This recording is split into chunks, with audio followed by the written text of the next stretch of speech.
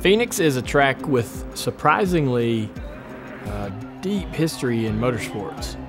You know, it was built initially for open wheel, Silver Crown, and Indy cars and so forth, long before stock cars ever came there. The success of the Indy car races there helped sustain the facility and allowed it to grow into what it is today.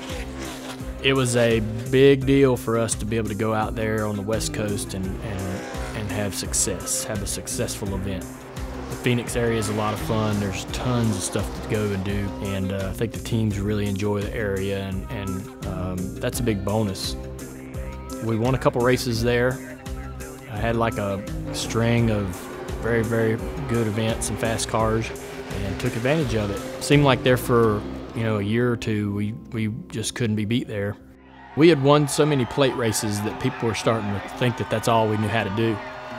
So when we won anywhere but Daytona and Talladega, it was a real statement for us as a team, for me as a driver, that I could do the job at any track if given the right opportunity. So and Phoenix is such a quirky, unique, real weird track that you'd think that winning there, the driver has quite a bit to do with that, and the driver could take a lot of personal gratification out of winning at a place shaped so oddly.